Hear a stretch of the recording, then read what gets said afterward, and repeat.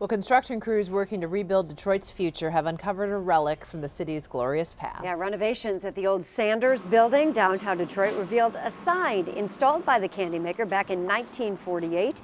As you can see there, the faded letters clearly visible in front of the building along Woodward between Clifford and Park.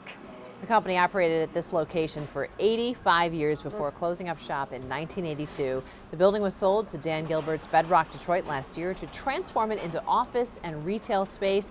The renovation is expected to wrap up early next year. Love Sanders. Right? Did you have a favorite? What was your favorite? The tin roof sundae. Yeah, mine was the hot fudge sundae. My mom's favorite was always with the bittersweet. Oh, yeah. Chocolate. Mine was just the milk chocolate, right? Like cream puff, sugar. The whole thing. The cream puff. I mean, you can so just go on and on, right?